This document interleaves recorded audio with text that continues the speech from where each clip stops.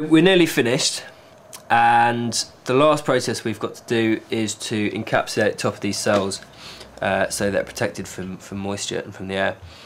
But before we do that, we want to be sure that we've really got a functioning circuit, because if we encapsulate the whole thing and then we realise that one part of it or all of it is malfunctioning, it's going to be almost impossible to correct those mistakes. So in order to test the panel, we need to use one of these, which is a multimeter. We're going to use it as a voltmeter to test the voltage that we're getting off each cell, and then to test that all of the cells are contributing voltages to the circuit and that the voltages are summing to what they should be. So to do that, firstly we're going to turn the dial to DCV here, which means direct current voltage. So we're going to be measuring the direct current voltage. There's two different types of current, alternating and direct. You don't really need to know why, but you do need to know that off a solar panel you get direct current. So we're going to be measuring direct current voltage as opposed to alternating current voltage. And these numbers here, 2200, 1000, they're just the orders of magnitude. So if you think you're going to be measuring something that's about 5000 volts, you put it on 1000. If you think you're going to be measuring something around, 5 to 100 volts, you put it on 20 or maybe 200. If you think you're going to be measuring something around 4 volts, which we're hopefully going to do, it's certainly going to be down on 20. So we've got that set up on the right setting now. Then you've got two wires that come off here. One is the COM wire, and that always stays in the same place.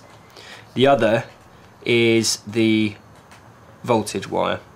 Now this has to be in the right socket. So this one here, it's got a V. It's also got some other symbols. You don't need to worry about that. You just need to put it in the one that has the V next to it. The other socket says 10A DC. Don't put it in that socket, you'll just get a 0. That socket is for measuring current, which we'll do in a bit. So we've got it set up right, it's on 20 DCV, and we've got this wire in the right socket, the one with the V on. So now that we've got a voltmeter set up, I'm going to test individual cells to see that they're working, and then the whole panel. So remember we said that each cell should be giving off about half a volt. But because we're indoors, we're doing this under light. Under some light you won't get any reading at all because it won't be the right frequency of light for the panels to work. This light appears to be doing the job. But nevertheless, it's nowhere near the same as having it outside. So we're going to expect a reading under 0.5 volts, but we should still be able to get something. So what I do is, it doesn't matter if it's red or black.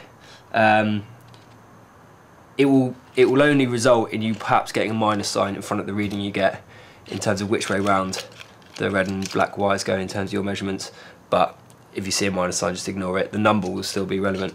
So I'm going to put one over here. So I'm putting that on the top of this cell. So that's then negative. And I'm going to put this one on the wires coming off the bottom of this cell, which of course go on to the top of this one. So I'm merely putting the wire on the top of one cell and then the top of the next cell. And that means that I'm measuring the voltage across this cell here, because it's the top here to the bottom, to the wire coming off the bottom there. And as we can see, I'm getting reading of about 0.4 volts. So that means that that cell is working. And as we expected, it's just under 0.5 volts because we're inside and not under full sunlight. Now that we've measured one of the cells and found that it's giving about 0.4 volts, we know that for 8 cells, if they're fully functioning, we're going to have 8 lots of 0.4 volts. So that's 3.6 volts as a predicted reading under this light that we should get for all of the cells if they're connected correctly in series and all functioning. So to test that, I'm now going to take these wires and I'm going to put them across the two terminals that we have over here, so the negative and the positive, and we should see that jump. There we go, so that's gone to 3.59 volts, so almost exactly 3.6. So that means that each one of these cells is functioning correctly and giving off 0.4 volts, and we'd expect that 0.4 volts to jump up to even 0.65 volts under good conditions.